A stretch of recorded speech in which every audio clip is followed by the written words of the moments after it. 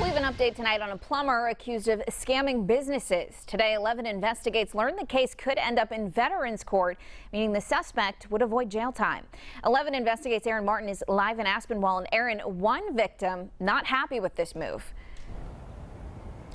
Yeah, that's right, Melanie. In fact, Farmer and Baker, just to give you some perspective, could be potentially the first shipping container restaurant here in Pittsburgh, and it's open here in the Aspinwall Riverfront Park.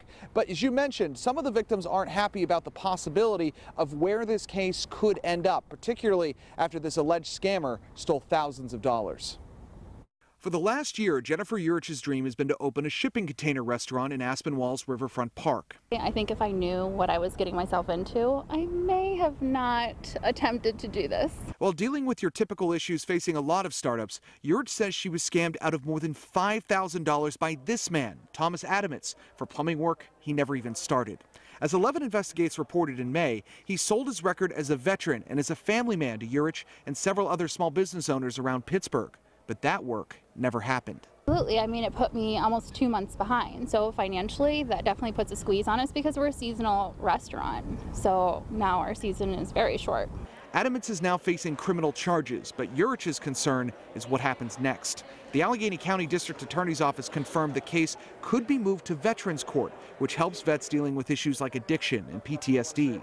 It would also mean a jail sentence is unlikely. It just seems like he will get a little bit of a break if we go that route, and I don't know if I'll ever get my money back. While Urich doesn't support a move to Veterans Court, she's focused on Farmer and Baker, which is moving forward with or without the money she lost. Now, as for that suspect, Thomas Adamitz, we've made several attempts over the last couple of months to get his side of the story, both in person as well as over the phone. At this point, he has declined to comment. As for this restaurant, Farmer and Baker, we're told by the business owner that they will be having a grand opening a little bit later this month.